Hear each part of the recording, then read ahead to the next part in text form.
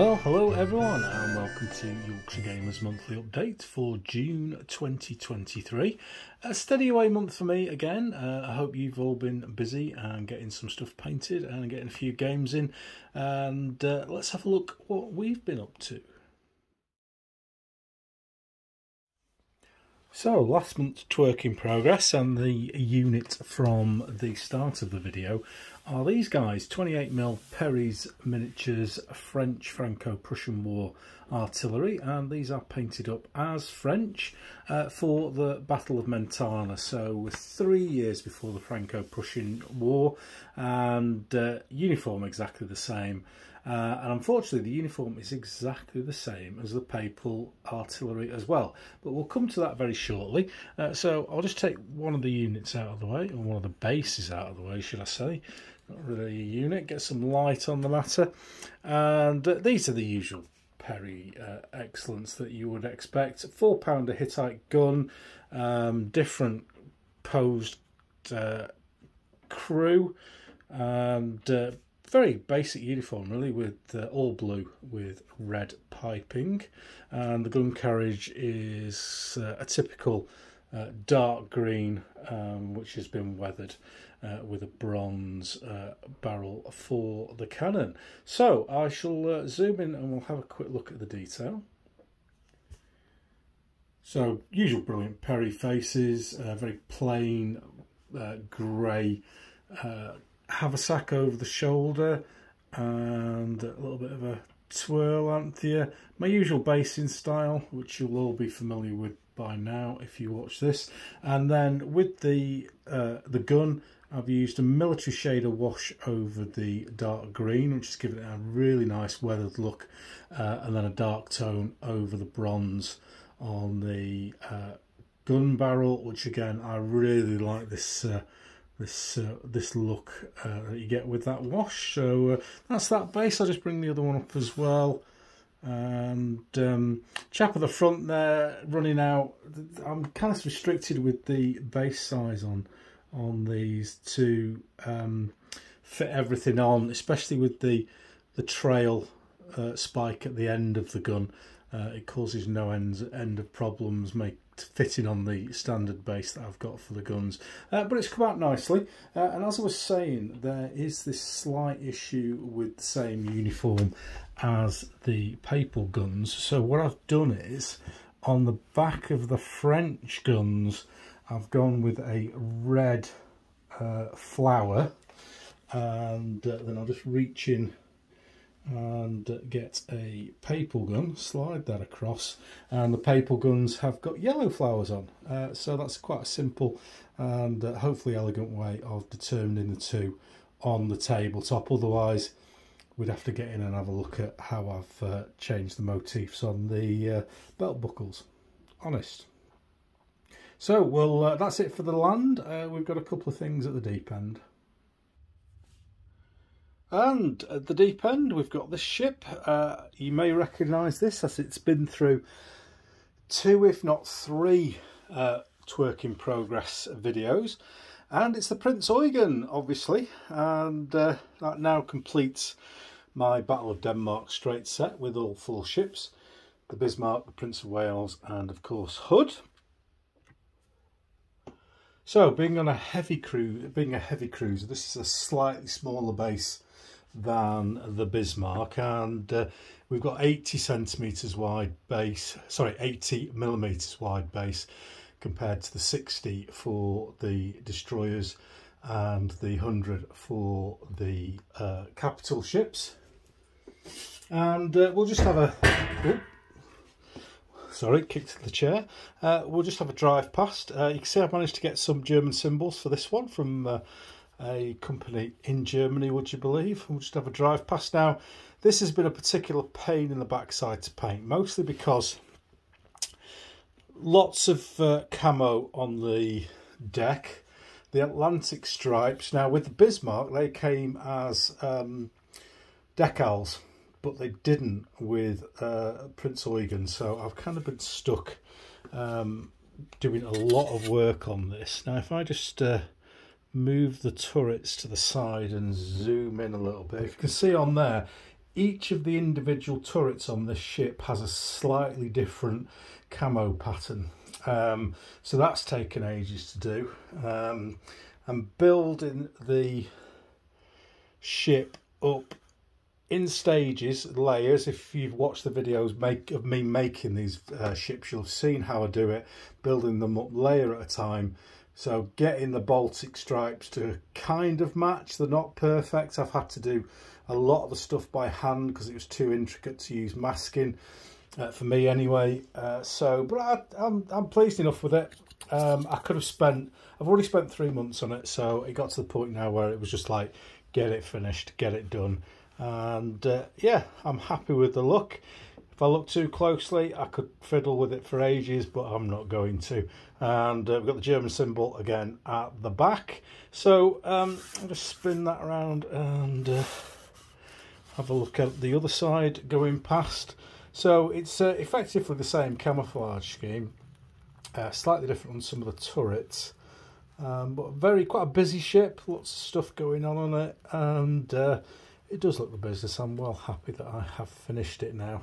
And that is the first part of my 1/700th scale ship project finished. This is the Denmark Strait bit, the 4 ships, and I'm going to do a separate video, a Denmark Strait video, to go through all the ships individually, and that'll be up in a few weeks' time.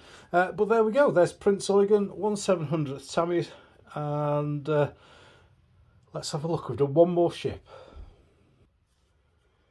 So here's the second ship I have finished this month, and this is another ship for the Narvik game. I've got 10 German destroyers to do for that now. This is the 3rd one, or possibly 4th one for it, and it's a 1/700th trumpeter scale kit. I think the kit is Z7, I think, I'm not sure, but this is Z11, which is Bernd von Arnim. And as with many of the German destroyers, this was sunk at Narvik, and there's a picture of the front of the ship just lying proud out of the water, and you can see if I can zoom in a little bit, that there is a air recognition flag on the ship as sunk. So there it is. I've cut that out of an ensign flag for Bismarck, I think it was, from the decal set that I was mentioning earlier on for Prince Eugen. So that's on there and done. Very happy with that. I've just painted around the black cross that was on the rest of the flag, just to give it the air recognition banner. So you'll have seen these before, the trumpeter ships. Very, very nice detail. Little bit of photo etch just to finish it off, and then the turrets on this and the torpedo tubes don't move. If I wanted to spend 1 billion years on it, yes, I probably could get them to do that, but I need 25-30 ships for Narvik, so there is a limit to what I'm going to do with them. These are wargaming pieces rather than modelling models at the end of the day. And I've done this one with the guns kind of firing off to the rear, and I've also got, this is the first one I've done of a destroyer like this with the torpedo tubes deployed and ready to fire. So it'll look a bit daft if it's sat in the harbour at Narvik, but during the course of the battle it'll look the business, and I do particularly like this kind of in-action shot. So I'll take the camera down to ground level and get a little bit more detail for you.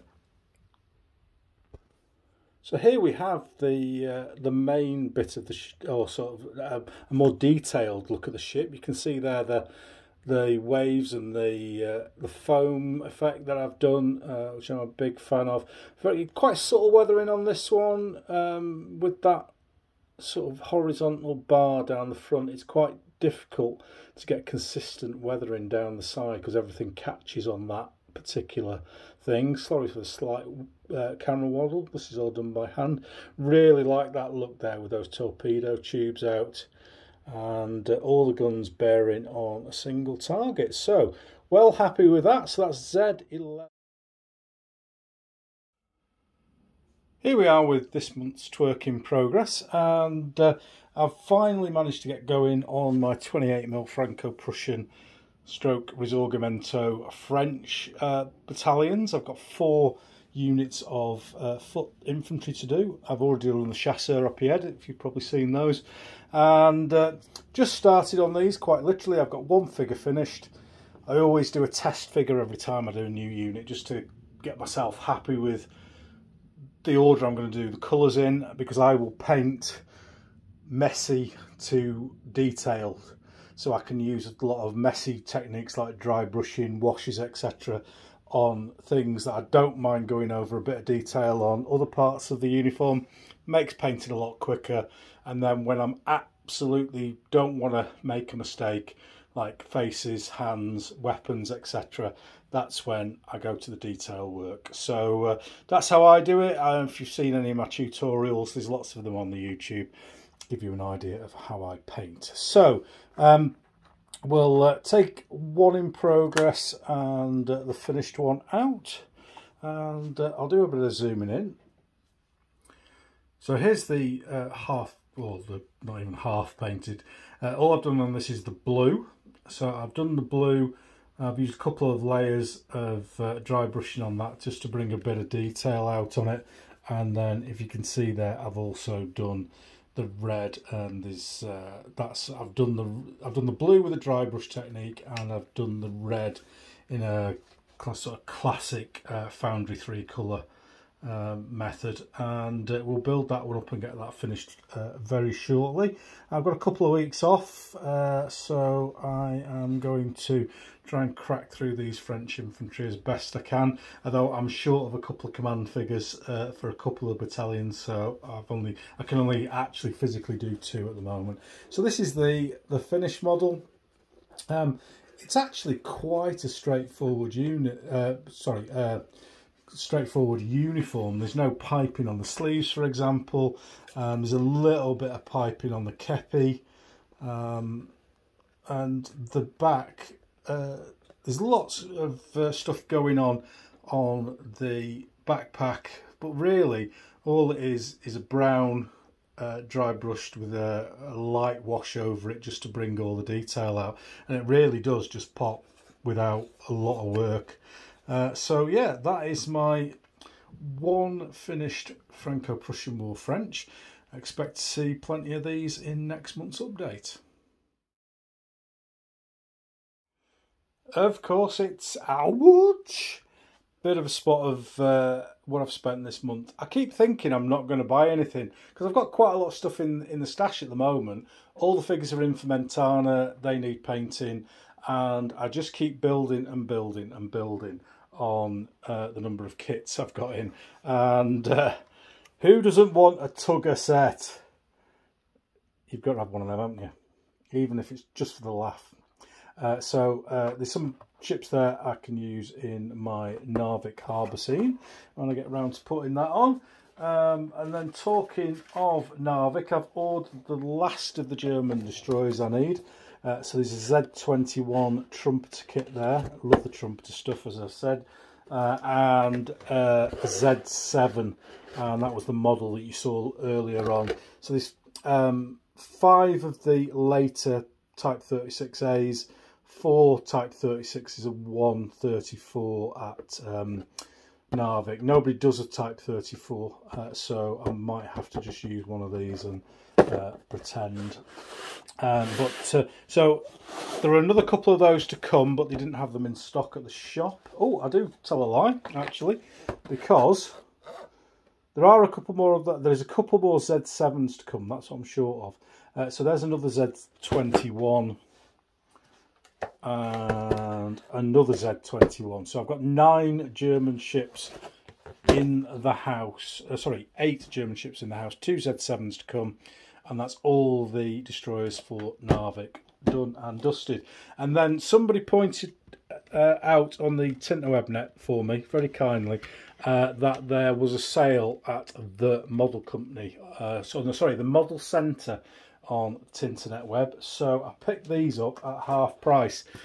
So We've got HMS Rodney, or HMS Dave, as I prefer to call it, and it is a beautiful model. Really looking forward to putting that together. Useful, obviously, for the Chase the Bismarck campaign that I'm going to do at some stage in the future. And then, having got Prince of Wales, I had to pick up HMS Repulse. It is one of the most beautiful looking ships. It's absolutely gorgeous. Sadly sunk by the Japanese, but for me, it's a hero of World War One and World War Two. So that's all I've bought this month. More ships for the stash. But once I get cracking on the ships, they do fly out. So look forward to seeing these done in a while. The battleships, I've got no plans to immediately do those, as I want to crack on. Now I've finished Denmark Strait with the Convoy and the Narvik ships. So they will be what you'll be seeing next.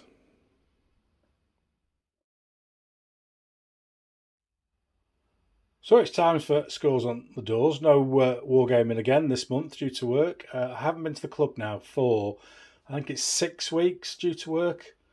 Oh, retirement, please come soon. So, Facebook up 33, just nearly at 1974.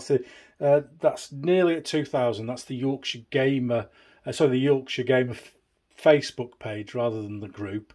So if you haven't already, give us a follow. I'm one of these people who doesn't like odd numbers, so if we could get to 2000, that would be awesome. Twitter's slowly. I haven't done much on social media this month, so I kind of expected some ups and downs. So just another 7 people, all lovely and welcome on board. Instagram, down 1. Oh my god, let me get my sword out and commit hirikiri.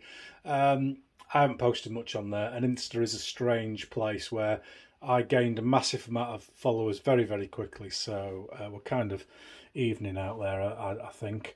YouTube's 1936, desperate to try and push that up to 2000, so again, give us a follow. Really appreciate it to get it up to 2000. Podcast, that's nearly at 300, 2 more people. And I've just put one out, as I'll go through in a minute, with Pete Berry from Bacchus, and there's more coming up. Booked up now till 2024, which is pretty good. Facebook group up 26 to 1461. Again, I've not been posting much in there, but that's for you guys as well. If you're not already on there, get on there, post pictures of your big games, pictures of your little games, of your stuff in progress. Really friendly bunch of guys on there, and there's great pictures that appear all the time, and it's not just my stuff, and I don't want it to just be my stuff. Get down there and put your stuff on. And finally, the podcast downloads, we're now on 83,047, and that's 3,371 downloads this month, which is absolutely superb. As always, thank you very much to everyone who follows Yorkshire Gamer, wherever you do it. And everything's for free, so give me a like, give me a follow, give me a review, and consider that your payment. And you're all very welcome. So that just leaves me to move on to the channel shout out and a quick review of what's going on elsewhere in Yorkshire Gamer. This month's shout out goes to Studio Blue Ocean, a fantastic modelling channel that does mostly naval and maritime stuff. Absolutely superb. Proper modelling stuff, way above the stuff that I do for my wargaming models, but there is a lot of really good ideas in here when it comes to things like shell splashes, modelling sea, etc. And well worth a visit just to awe at what there is. For the podcast, out on YouTube now as well as Podbean, a fantastic chat with Paul Thompson from Early War Miniatures. Really engaging guys, Paul. Fantastic range of miniatures. Loads of really great stories about driving tanks with the Perrys and doing cartwheels in full suits of armour, and German attacks on the Isle of Wight in 1943, would you believe? Well worth a listen if you've not already.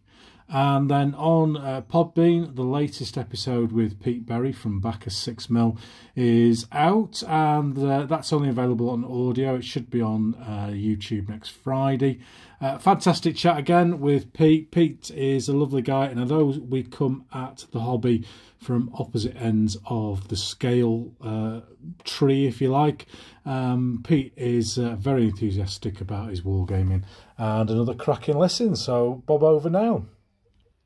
So there we go, ladies and gentlemen, another month done and dusted, and this will come out on the last day of June, so we're straight into July. Hopefully get a lot more done next month. As I say, I've got a couple of weeks off now, and I'm going to try and rock through some ships and some 28mm Franco-Prussian War French. And I've got a couple of non-wargaming modelling projects on the go at the moment as well, which are kind of taking up hobby time, and work has been extremely busy, so the hobby time has just been fairly minimal. But I hope you've enjoyed this update, and as usual, I'll see you next month. Sithee.